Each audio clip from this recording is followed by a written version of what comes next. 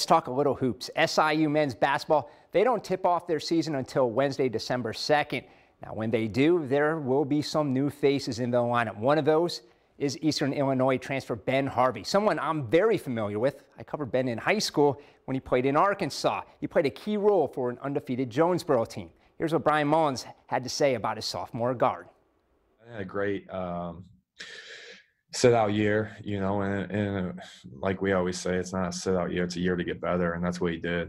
Starting with his body, he worked extremely hard on his body, improving his quickness, his verticality, his strength, and then offensively and defensively, his skill set. I think, he's going to be ready to step in and play a big role for us right away. And, like you said, Ben comes from a winning program. He won a state championship in high school.